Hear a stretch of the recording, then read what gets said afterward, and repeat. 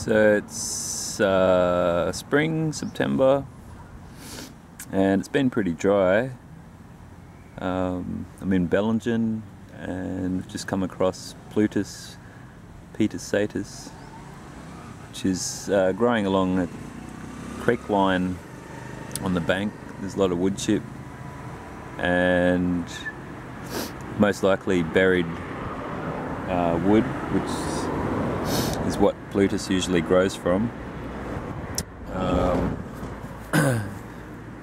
You can see them all along here.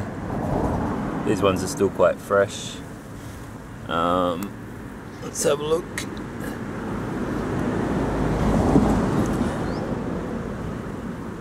The gills are quite pale when young. Later they become more of a rusty pinky colour. There's no ring on the stem, and the stem is striated, like little markings all over it.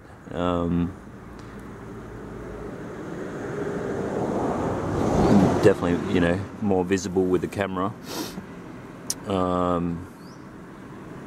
They can be a lot bigger than the one I'm holding here, and that can be dependent on the food source, nutrient they've got, and rain. And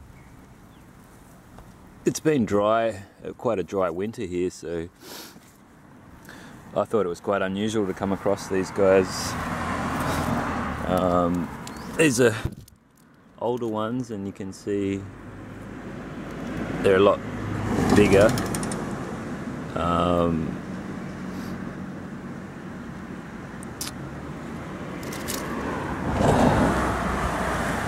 Yeah, still growing in amongst the grass here.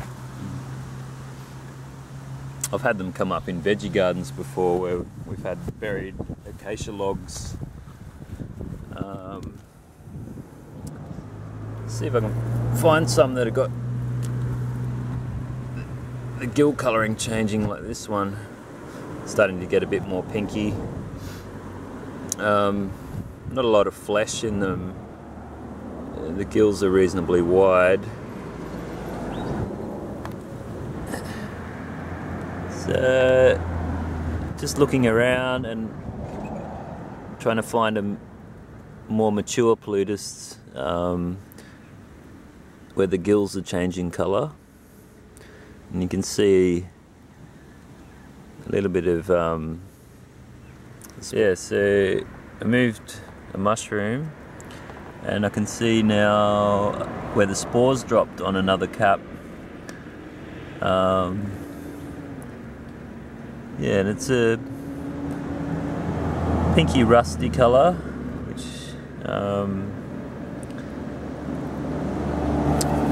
is a good identification feature for Pluteus.